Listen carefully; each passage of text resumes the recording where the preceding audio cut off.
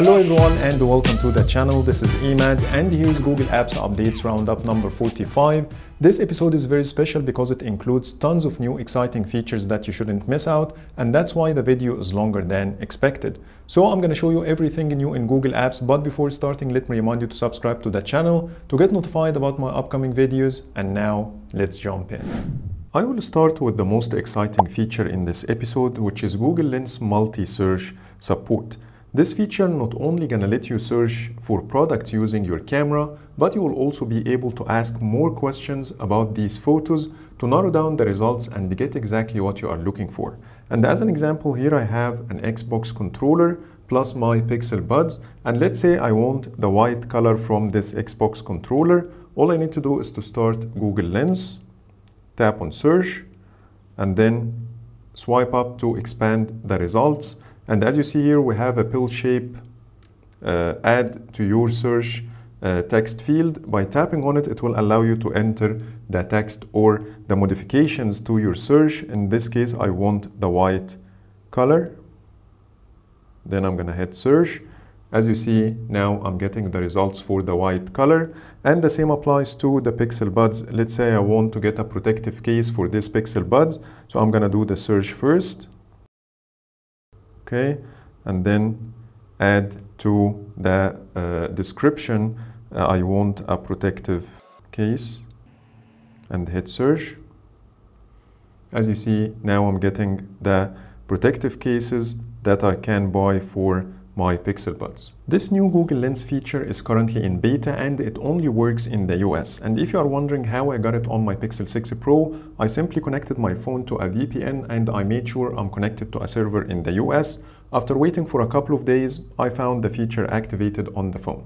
Keep in mind that this feature has endless number of scenarios and it works with anything, not just the electronics as I showed you in this video. So for example, you can point it towards your coffee table or maybe a dress and check if they have different colors online. You can point it towards a plant and search about the care instructions for this specific plant, and so on and so forth. So it requires further testing for me to see how accurate it works, and I will keep you updated about my findings. One more thing worth mentioning, the feature disappears once I disconnect the VPN, and that's expected because I'm not based in the US, so you need to keep that in mind. Another new feature in Google Lens is the new Translate shortcut in the screenshots overlay menu. This feature is only exclusive to Pixel phones, so let me show you an example here. Let's say you took a screenshot that includes text in different language, like this.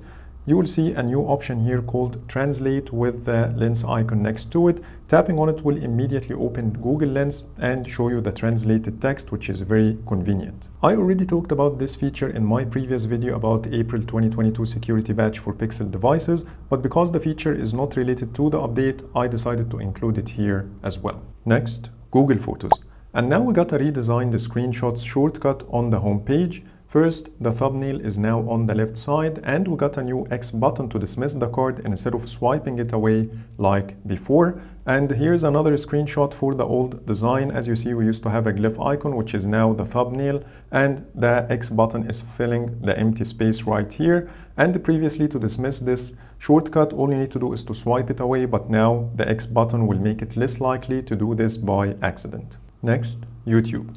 And now we have a new option under the description card called Show Transcript. As per the description, it says follow along using the transcript, and it has an auto-sync feature, so it highlights the currently spoken text. And as an example, here's one of the videos that I'm gonna play, and then tap on Show Transcript. As you see, the time codes are here on the left and the spoken text is currently highlighted. You can see the transcript in landscape mode as well, and you can access it by opening your description card, scroll down, show transcript to follow along with the video.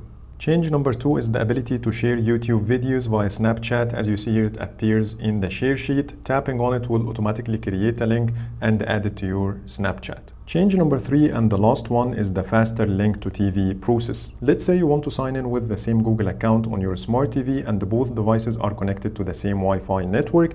And instead of typing any codes to complete the process, all you need to do is to tap on the cast icon, choose your smart TV, and then you will get a screen similar to this one with a connect button. Tapping on it will sign in for you, which will make the process a lot more seamless and easier to do. Next, YouTube Music. And the only change I'm going to show you is in the home page. When you scroll all the way down, you will find 3 new shortcuts under a heading called Explore. One will take you to the new releases, one for charts, and the last one for modes and genres. The same thing can be accessed from the Explore tab. These are the same shortcuts, but Google is making it easier for you to access the same thing from the home page.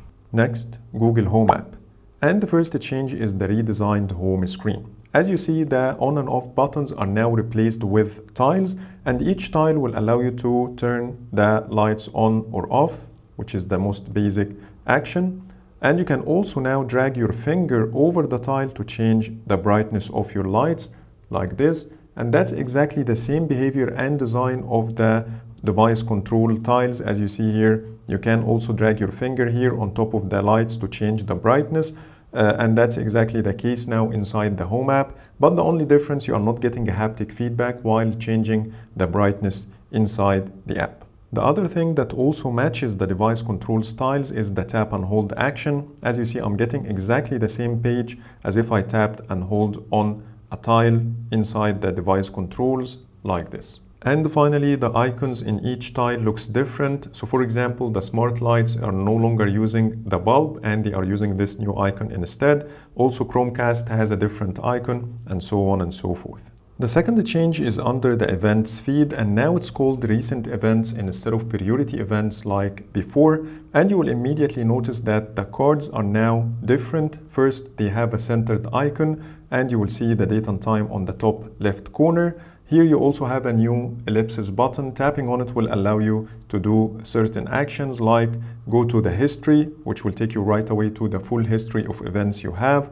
And the other thing you can do is to hide the home and the away routine events if you don't want to see it anymore under this page. You can also edit the routine directly from here. And at the top you have a button that also takes you to the history page. From the history page, you can do certain actions like choose a specific period of time to see the events for it. And also you have some filters here to choose between service linking, permission changed, data accessed, or presence events. And you can show the results based on your filters like this. So when you give it some time, it will only show you the filtered events here. And that's how it looks now. Change number 3 and the last one in the home app is under settings and then privacy. Now you will see a different page with a prominent blue bar at the top that didn't exist before, and the page has a new title here called Privacy Settings at Home. After that, you will see different options compared to the previous version, like a shortcut for the presence sensing feature. The remove saved Wi-Fi and home addresses are now combined together under one menu. After that, you have your data section that includes home activity and your data in the assistant, and both will take you to the web page in your Google account to check your history. And finally, you have a learn more section with more articles if you want to know more. Next, Google app, and it got plenty of new features after connecting my phone to a VPN in the US, and the first one is the price tracking. Let's say you are interested in a specific product. All you need to do is to search for it in Google app like this, and then go to shopping.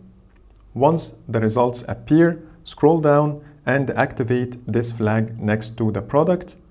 As you see here, it added the product to a collection called the Products I Like that you can locate under collections. Here, it's called the Products I Like. Then tap on the product you are interested in. Wait for a few seconds, and as you see here, I have the saved flag. But if I removed this flag and then added it again, now I'm getting a new toggle called Tracking Price, and as per the description, it says here, get notified when the price drops, which means you will not be notified when the price goes higher. You will only be notified when it goes down. And when you activate it for the first time, you will get this toast notification confirming that the product has been added to the price tracking list. Tracking a product that way doesn't only show you updates about the price drops, but you will get much more information when you go back to the collections page. When I scroll down, there is a section called shopping, and as per the description, you can track products to get updates about price drops and more. Under the same section, you will find something called keep researching. This section will automatically collect all your recent activities and classify them into different categories based on the product types. So for example, I have computers and accessories, and that includes the external hard drives I searched for. As you see here, when I open it, first I have an update about the price drop for a hard disk similar to the one I'm searching for. Here I have all my recent activity, suggested articles, then I have similar products and recently viewed products, and when I keep scrolling I have people also ask, suggested videos, and finally related searches. When I go back, and if there are any updates waiting for me, you will see this blue text. Once I go inside, here are all the updates waiting for me, and when I go back, the text disappeared. You can also remove any of these products from your research section, and here it says hide this suggestion, manage your search history, or send feedback. So when you go tap on manage search history, it will take you to your My Activity page to delete any search history you want, and so on and so forth. Beside all these amazing tracking features that you only get with the US version, but you will also get a totally different collection page compared to the other versions. So here's how my collections page looks like before connecting to a VPN in the US. As you see, it looks like a list without any extra information like this one. First, you will get something called the quick access, which will show you your recent searches. Then you have shows and movies. From here, you can check your recent searches and also add movies to your watch list. And here you have a shortcut to go to your watch list and check more information about your recent activity, based on your recent activity, what to watch, and so on and so forth. Then you have one for recipes, the other one called collection, which will show you your collections. Then you have shopping, which is the one I already showed you. And finally, we have restaurants. So this is how the US version looks like, and I believe it looks much better, and I hope Google will roll out these new changes to other countries soon. Next, Gboard. And now when you try to translate text in Google Translate, the keyboard language will automatically match the language you are translating from. So for example, here I'm translating from English to Arabic, and that's why Gboard is in English. But once I swap languages, it's now in Arabic without me doing anything, which will make it easier for you. This change could also be related to Google Translate, so you can see its version now on the screen. One more thing I noticed in Google Translate is the ability to use handwriting. And as you see here at the top right corner, I have this button that looks like a pen. I've never seen it before, so please let me know in the comments if it's a new or old feature, but let me show you how it works anyways. Tapping on the button will give you this white space to start using handwriting, and I'm gonna type a very simple Arabic word, give it a few seconds, and now I'm getting the translation. Here I have the backspace, the space, and also the option to undo, and when I tap on this arrow at the bottom right corner, it will minimize the handwriting and show me more information about the word.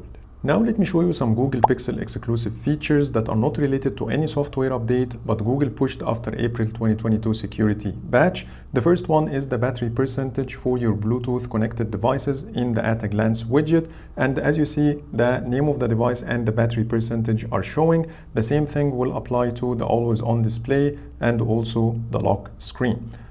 To activate the feature, tap and hold on at a glance, customize, tap the gear icon, and you will see a switch here called connected devices. And once you activate it, you should see this information. But this feature seems to be buggy for now, as the information disappears on its own without me doing anything. But if I try to disconnect and reconnect my Bluetooth device, it appears again immediately. So I'm not sure if Google will push an update for this, or this is how it works by design. The second new feature is also in the at a glance widget. You will see a new toggle here called safety check, and the description says safety check countdown from the personal safety app. So if you have any countdown running in the safety app, you should see it here in the at a glance widget. Last but not least, Snapchat on Pixel 6 models now supports night sight, and now you will see this new crescent icon. Tapping on it will activate the feature. This should be part of March feature drop, but I didn't see it on my phone up until April. So that's pretty much it for today. Those are all the new features I wanted to show you today. Please let me know in the comments if you spotted any change that I didn't mention before to include in my future videos. But for now, thank you so much for watching, and see you the next video.